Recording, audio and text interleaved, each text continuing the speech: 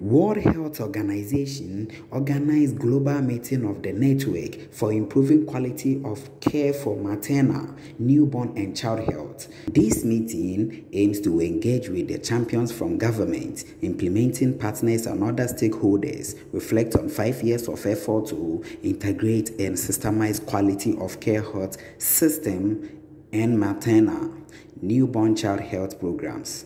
W.H.O Ajimamenu, Minister of Health, also urges World Health Organization for coming along with these good initiatives. This is going to help Ghanaians and others in the whole world as a whole.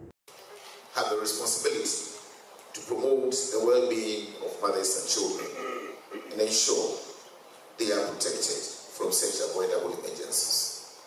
We can only achieve this if we strengthen our primary healthcare systems by ensuring services are readily available at the right time and the right place. Our ambition for universal health coverage will only be an illusion if we are not conscious of quality of care. Distinguished ladies and gentlemen, the Sustainable Development Goals set ambitions, health-related targets, the SDGs set ambitious health-related targets for mothers, newborns and children to be achieved by 2030 in the context of progress towards universal health coverage. These are key priorities for countries, including Ghana, as reflected in the World Health Assembly resolutions on W.H.O 64.9. and the new Global Strategy for Women's, Children's and Adolescents' Health, W.H.O 69.2.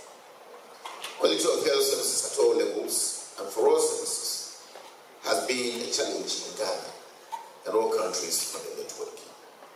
Both objective and anecdotal assessments have shown that the quality of healthcare services in the country has been described as inadequate by providers and clients.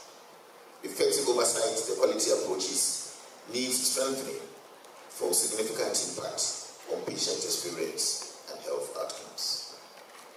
Distinguished ladies and gentlemen, let me say that the past 2 to 3 decades has seen considerable efforts and investments in promoting maternal and newborn health in Ghana.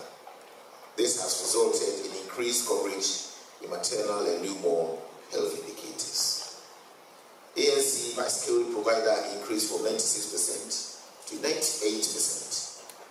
Births occurring in the health facility increased from 54% to 79%.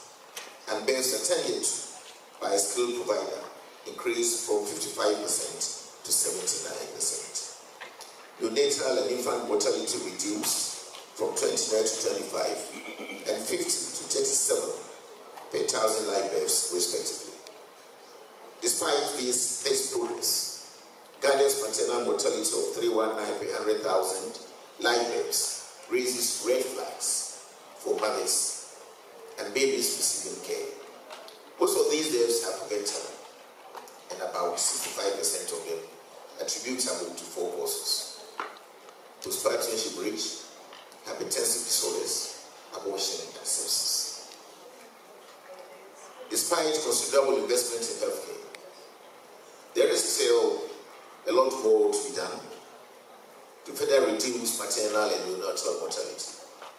The current number of sick deaths could be more than halved by accelerated investments in providing access to essential reproductive health services, such as family planning, skilled attendance at childbirth, administration of oxytocin for management of postpartum hemorrhage, and use of magnesium sulfate for treatment of pregnancy induced hypertensive disorders.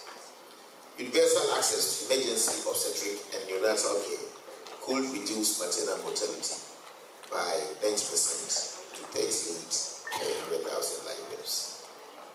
Distinguished ladies and gentlemen, as a network, let us continue to complement our existing national health quality strategies and ensure that every pregnant woman and newborn receives the highest standard of care throughout pregnancy. Is it going to be okay?